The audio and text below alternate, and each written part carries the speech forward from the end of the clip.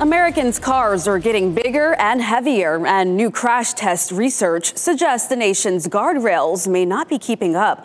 That could put you and your family at risk. Alarming results of the new study show a 2022 Rivian R1T electric truck tearing right through a guardrail, barely slowing down. Another test shows a Tesla Model 3 lifting a guardrail and passing underneath it. Guardrail safety advocate Steven Eimers lost his daughter in a crash in 2016. He has turned his tragedy into a lifelong mission to bring awareness to guardrail safety.